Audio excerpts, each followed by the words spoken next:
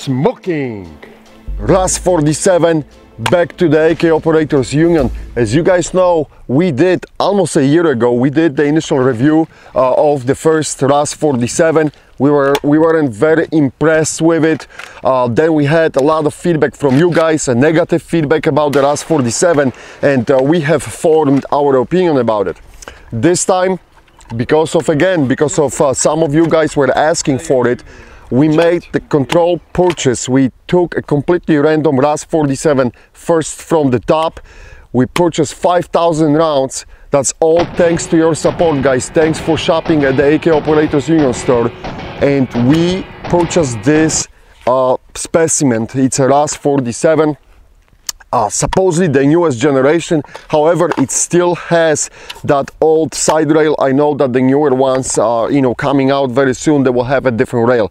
So, but I wanted to have the regular rail on it. So, this is rifle which we just purchased it, and we started gently. We feed it with some good wolf ammo and try to contain that beast. Right off the bat, I will tell you that after first 500 rounds, and I didn't even look inside the rifle yet, it's still warm, but the stock become loose. So what we're going to do, we're going to tighten up the screws and make sure that that wobbling will disappear, but the stock is loose. So rifle is cleared, don't worry. But I want to keep magazine inside, but let me see what is happening inside the guts of the rifle. And as I said, I didn't even have a look yet to it. All right, nothing really special on the recoil spring button. I know that some of them had issues with it, but I don't see even a wear on that one. All right, by the way, the dust cover on this example stays fit, doesn't rattle. On our first example, which we had, it was rattling and moving. So hey, they did some improvement. Okay, inside, I will tell you right away that they still don't put the retainer plate for the trigger pins. It's a still so-called paper clip or shepherd's hook. So that didn't change. The trigger is Century Arms RAK1, and they use the wolf spring for the trigger.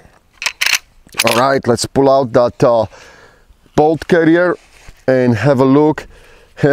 Okay guys, there's deformation. There's some things happening on the bolt. Let's start with the bolt first. I mean, I'll take a pictures and it's hard to judge right away. I'll take a detailed pictures and post it so you guys can see it right away what's happening. But I see the metal discoloration right here, and that could be anything, we'll see. But definitely this is the freshly shaved off metal from the bolt. Then the bolt is a little bit chipping on the bottom here, but again, maybe that will stop, we'll see. And then okay, so this is the locking lug. Other than this, hard to tell. Again, I'll take a detailed pictures and we'll see how this is going to progress, and we'll track that.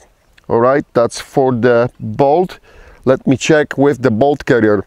The bolt carrier seems to be taking a beating here, and again, I'll post the pictures. This is, that's a fresh metal too, but that could be normal. And there are some, shavings here and there on the bolt carrier. Oh, and there is a deformation on the tail, of course, on the tail, and yep, it's a nice one on the dovetail of the bolt carrier. You cannot make this up, guys. So the bolt carrier, it started to deform. Again, we'll see, we'll track it, we'll see, we'll document it, we'll see how this is going to progress. What is happening here also, I don't know, there's some flash bare metal exposed here, but that could be normal. But the bolt carrier dovetail for sure took a beating, and on the right side, my right side, I can see it's deforming.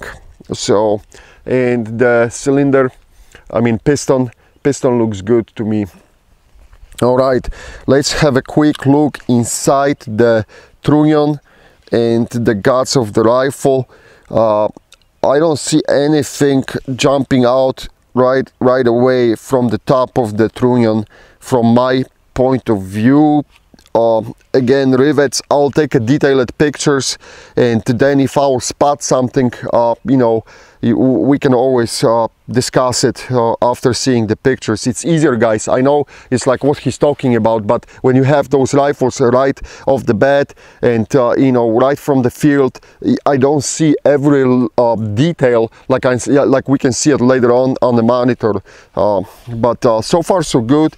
There are some markings at the bottom of the trunnion from the, you know, bolt locking to it. But again, you know, we'll see. That's hard to tell at this point. This point looks rather normal, but we'll continue to track. That's what we're doing. 5,000 rounds, guys. We'll run through the 5,000 rounds. This was the 500 rounds, and we'll see how this is going to progress.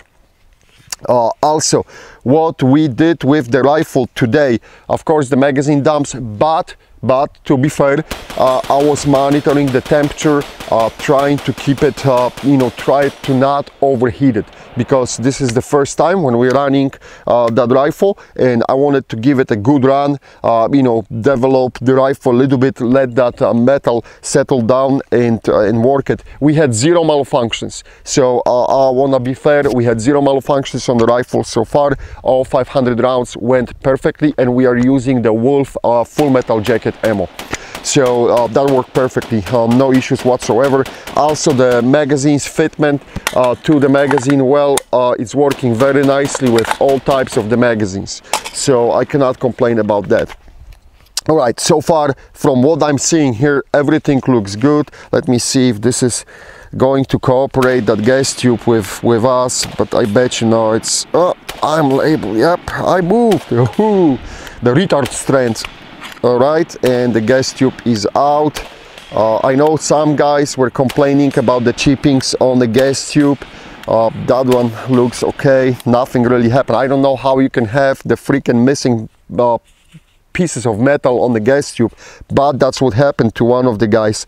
So I'll be monitoring this as well, and the gas block inside looks okay to me too. All right, guys, 500 rounds down, 4,500 rounds left. Again, thank you very much for supporting you know, Union, for purchasing from our store. As I said, we will do the projects like this because of your support. So this is a classic example. One more note, I thought that front post is moving extremely easy. I mark it and I thought that maybe it will get loose, you know, start unscrewing or screwing in, but no, I mark it and it held the place, it didn't move. So it is very easy to adjust, but it's staying in place. So you know, good job. That's it. As I said, other than the stock so far and some, you know, shavings, we'll see, we'll track these. I don't see anything jumping out of the gate. All right, guys, thanks for watching. Please let me know if you have any questions.